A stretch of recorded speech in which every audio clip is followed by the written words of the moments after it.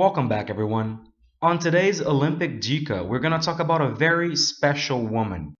Brazilian women are very successful in the Olympic Games these days. But do you know who was the first Brazilian woman to participate in the event?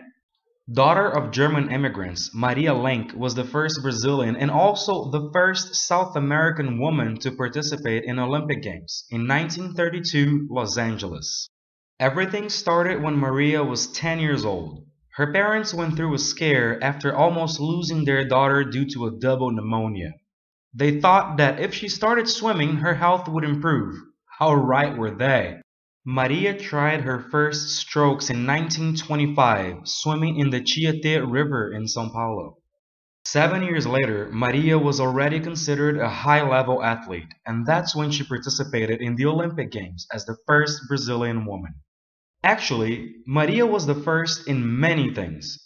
Besides being the first woman in the Games, she was also the first Brazilian swimmer to establish a world record. But that's not all. Maria Lenk was the first Brazilian woman to enter the Hall of Fame in 1988, being honored for being one of the best master swimmers in the world. Maria had a long life of competitions. Believe it or not, she participated in the Swimming World Championship in the category 85 to 90 years old in 2000 and took home 5 gold medals. That's just simply amazing. How much energy did she have? Well, that's it guys. We hope you enjoyed our Olympic Dica and don't forget to subscribe to our channel and always stay tuned. We'll see you on the next one.